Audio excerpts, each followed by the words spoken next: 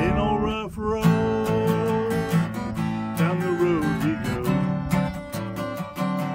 In old Ruff Road.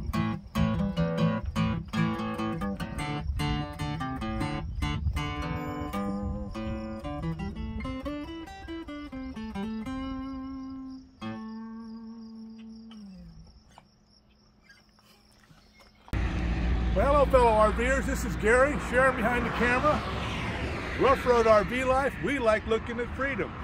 Whereas freedom brought us on Arizona 90, a little bit up from Sierra Vista, maybe 23 miles or so. Maybe it's that way, maybe it's that way. Anyway, and we're about an hour from Tucson. But we are at Kartchner Caverns State Park. And we're going to show you what Kartchner Caverns State Park camping area and amenities look like. So it's that way. So let's start touring. And it is an international dark sky park. After 8:30, no lights. Right. So we're on the entrance road. Now when we pulled in, there was nobody at the check-in station. They had all our information on the post of our site. So we just went to the post.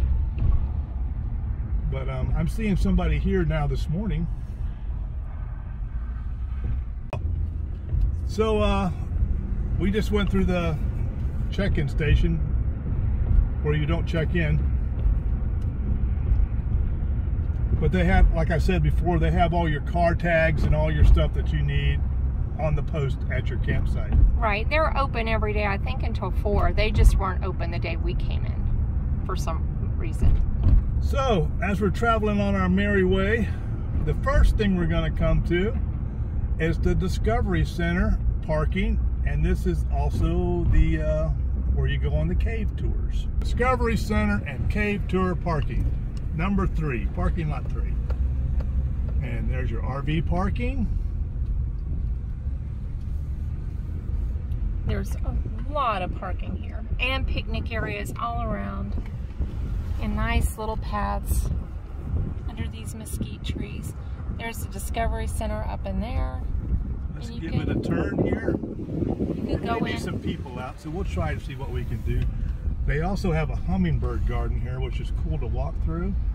And they have a little cafe, which is not a whole lot. They got like 2 or 3 different sandwiches you can buy. Here we go.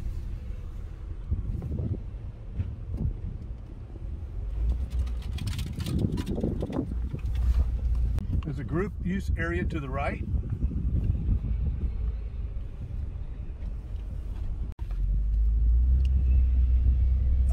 And here's a day use area. Covered picnic tables and a grill, water, garbage.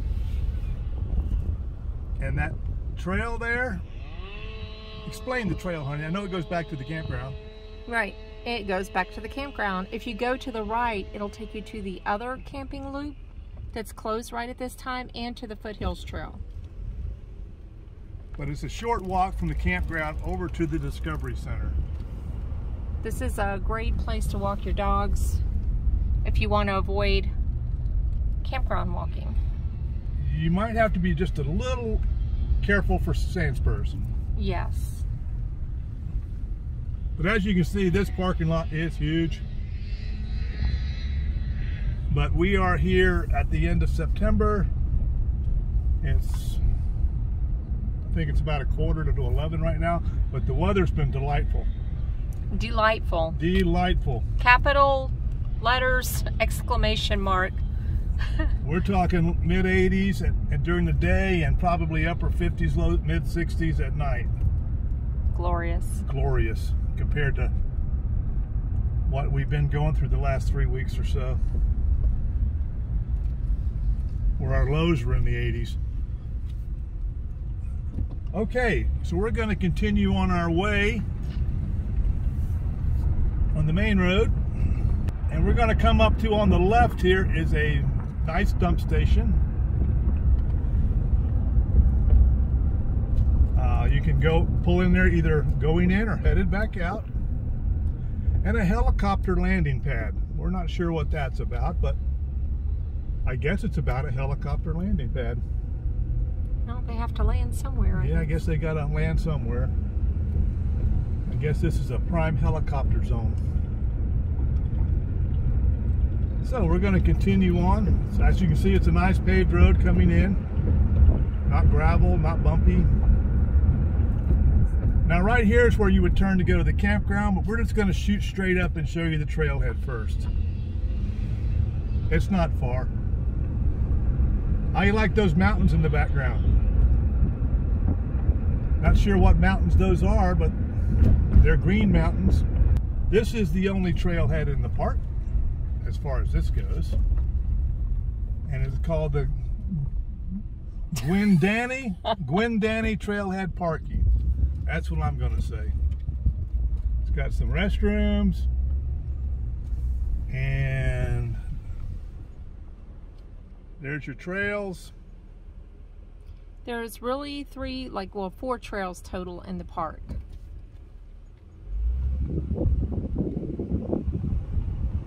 But plenty of roads too. And there's a group camping area here and these.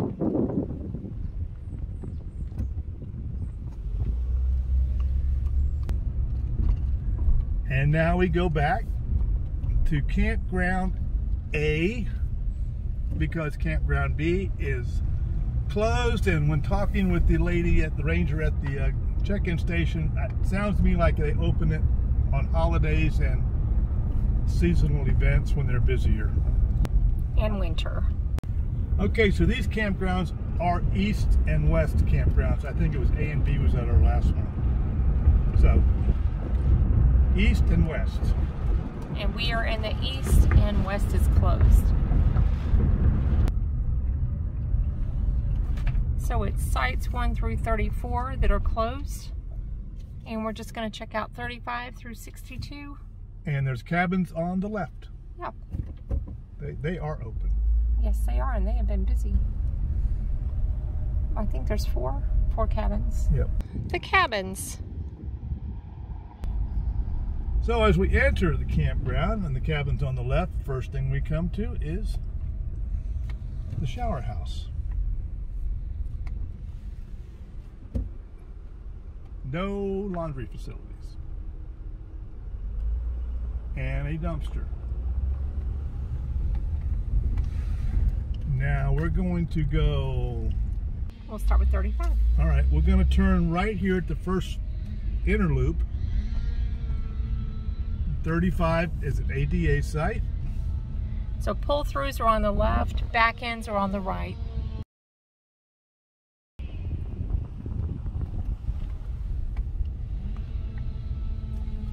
Okay. It's 37 over there. And right here we have 39, a back end. They're doing work today. That's not so bad. Yeah. Over there on site 40 is us. There we are. And if you see all the mud on the back of our motorhome, that was the remaining effects of getting out of the last park we were at, where we got flooded in. 42, pull through on the left. Just past 43 on the right. And there's 51 back. Oh, well, I guess we'll see that. What would be next? That's 51, and then there's 52 there. All right. And then there's 53. Right there, 53. There are sites on the left, but not now. Turn here? Yeah. I guess. There's 56 right there, back in. And 58 on the right. 57's a pull through. Yeah. So again, here you got pull throughs on the left and back ends on the right. 59 a pull through. You have a host site to the right. 61 is closed. Oh, it's an another off-duty host site. Yeah.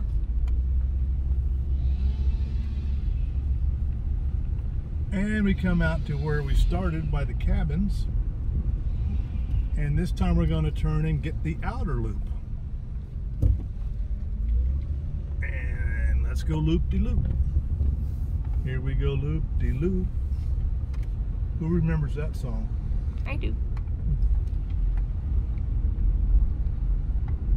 So I think these are the only two that we... Oh no, there are a few over here. Yes, there are. Back ends. There's 44 to the left and 45 right there. Here's one of the trails, the Foothills Trail, that joins up. You can go to the Discovery Center, and it joins one of the other trails also. And 46 is right there. So, 47 is on the left, back in. I'm not sure which one that one was. 48, so back in on the left.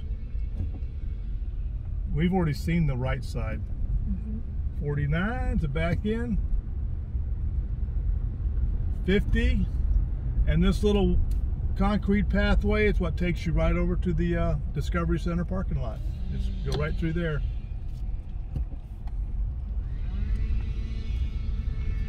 And 51 and 52, and I think we're back to 53. Yep, I think we've done all these, and we have to go around again, don't we, to get back to our house? Yep. So that was our little tour of Kartchner Caverns State Park here in Benson, Arizona. As far as our site is, we have a paved site, and our site was level. But what we've noticed is that not all of these sites are level. Some, you know, up and down, mostly downhill. You got to kind of play with them a little bit. Yes.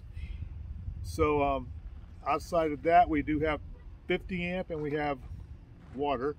They have a nice dump station, two-way dump station. Smooth roads if you have a tote. Right. And this campground is open. The other campground opens I don't know. Mid-October, yeah, I think. something like that. And they do open like for holidays and, you know, that sort of thing. But right. This is a nice campground here. Right across from us here, there's a little concrete footbridge that goes right over to the Discovery Center. And there's a small cafe, not very big. There's really nowhere to sit in there. You just order a sandwich and eat outside. There's a gift shop in there and some informational items in there. It's like a museum-like. Yeah, and then they have the cave tours. Only one cave tour is open at this time. We're here on October. This is October 1st. But the other cave tour, which is the Bat Cave, I believe, opens up mid-October. Mid-October, when all the bats have finished mating. Well, taking care of their babies. Yes. It's like a, what is it called? It's like a bat nursery in there right now. But as soon as that finishes, then they open the other cave so you can tour. There's 2 tours then. Right. There's a great big day use area over there by the Discovery Center. There's some pavilions. It's a nice area over there also. I want to mention something about the cavern tours. Make sure if you're here just for the weekend that you book ahead for the weekends, because the weekends tend to get booked up. Now, during the time we were here, the weekdays were not bad, but the weekends were hard. It's hard to get if you wait too late. It's hard to get a slot. Right. As far as, there's really no per se bike trails here. You can bike around the paved roads here and up and down the entrance road here to the park, around the Discovery Center, things like that. And the city of Sierra Vista is about, I'm going to say, rounded off to 30 minutes straight up Highway 90. It's a large enough city. It's a pretty good sized city actually, that's got everything in the world there. There's 3 or 4 different supermarkets and restaurants and just, you know, pretty much everything you would need up in Sierra Vista. Right. It's a nice sized little town. Yes. It's not a big town, but it's Target, Walmart, Marshall's, Ross. Yeah, Safeway, Fry's, Olive Garden, different restaurants. Yeah, Chili's and different private ones. So there's a lot there. Right, and on the other side of Sierra Vista, there's also a private RV park, which is where we're moving to, Sierra Vista RV Park. We're moving today, and of course we'll do a tour of that park when we get up there, and so y'all can see what that big private park is about too. Internet service, phone service. Yeah, they do have Wi-Fi here at the park, which does help. But I could never even get on. He could get on, but I could never get on. Sometimes it comes up in my list of Wi-Fi, sometimes it doesn't. I would say 2 out of 3 times it came up, and you watch a little video and then you get logged on to the park Wi-Fi, which it does seem to help. Yeah, it's in it. Sometimes it would be okay, and then sometimes it would be no service. Yeah. So just know that it's not stable here. We have Verizon. I don't know about other carriers. Right. For Verizon, not so stellar. So I think we've covered the amenities, the park, the local city. Right, but we did not do a trail report. Oh yeah, we have to do a trail report. So there's not a lot of trails here. There's like 3 trails, but they're all interconnected. So you could make it as long as, or short as you want. But I think if you want to get 2 to 3 miles in, they're not horrible. They're rated moderate. One is rated easy, but you just have to watch your footing for rocks. And I did go on and I call it the G Trail. I'll put the name right here. But I could only go counterclockwise about 1.6 miles, and it was overgrown. So some of the trails, because it is so, they just came out of monsoon season, a lot of the grasses are like really high, and so if you don't mind that, then it's not a problem, but it's a little overgrown here and there. And you might see a rattlesnake. And you might see a rattlesnake. I actually saw a rattlesnake between here and the visitor center on the Foothills Trail, and we almost walked right up on it. It was huge, and it lifted up and was ready to strike. So just keep an eye out for snakes. I only saw one other snake, and it was a non-venomous snake, and he was hurrying to get out of my way. No other wildlife, although there are deer here and javelinas. Someone here saw some javelinas. So the trails are beautiful. They're not super hard. Just watch your footing. I did the Foothills Trail too, and up to the Mountain View, and that's a nice little climb. And if you like to rock scramble, there's a little bit of rock scrambling with that one.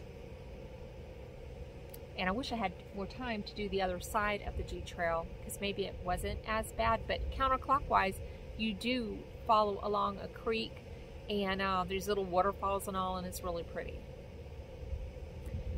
Okay, I think that's the trail report. Okay, so that's the second half of the video, was the trail report. There are trails here, and they are pretty, but they're not, some parts are well maintained, other parts are not. Just be heads up. Okay, now I think we're done with the trail report. So, like I said, we're moving today, 12 o'clock checkout here, and we still got a couple hours. But anyway, we're going to conclude this park tour of Kartchner Caverns State Park, Benson, Arizona. I thought you were going to say something. Well, I was going to say, on this glorious fall morning, it is amazing. The temperatures here, we're so happy. Yes. So with that being said, this is Gary and Sharon. The dogs are, well, they know what today is. Their spidey senses are going off. Anyway, take care. Click like and subscribe. We like looking at freedom. Follow us on our journey. Hope to see you on the road someday. Safe travels. Take care. Bye.